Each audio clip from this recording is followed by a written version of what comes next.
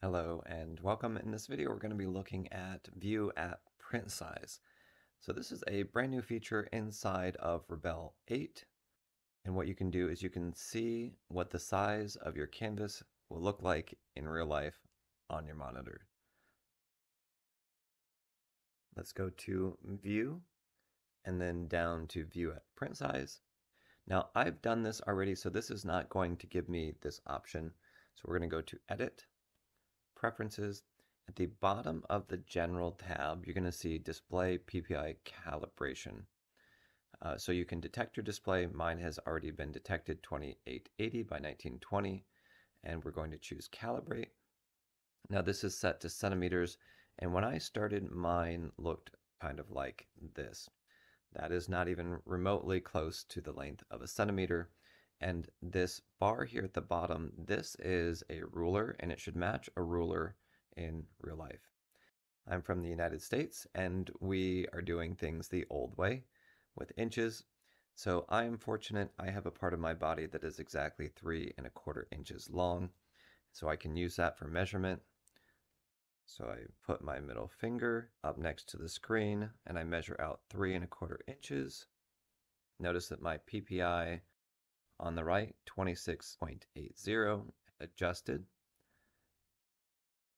As I click along this option here, Show, None, A4, A5, B4, and B5, this is going to show if you have an A4 piece of paper and you set it along the screen, you can see right here A4 has been marked in blue on the ruler.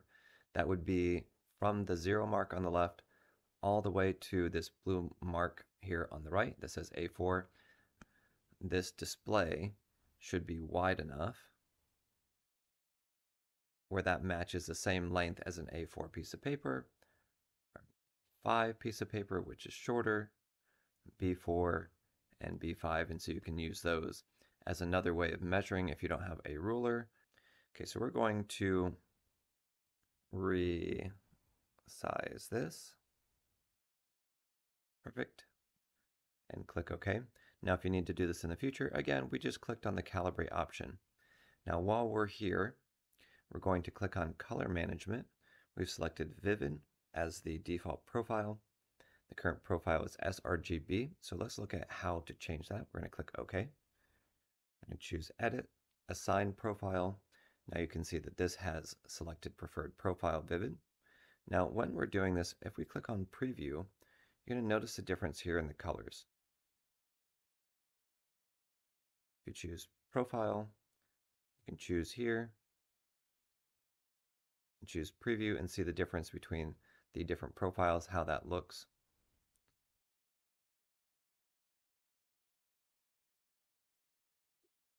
Click OK. Now on top of the colors that you're seeing, you are also seeing the lighting from Real Shader. So those things play a role in how the colors look. Then you have the option of proof colors and gamut warning. These are now available. The gamut warning will show red if you have a color on the screen that's not fully supported in the profile. Here, when we turn gamut warning off, you know those colors are not going to be accurately represented. Let's go ahead and change that back. Choose Don't Color Manage because I'm not looking at printing.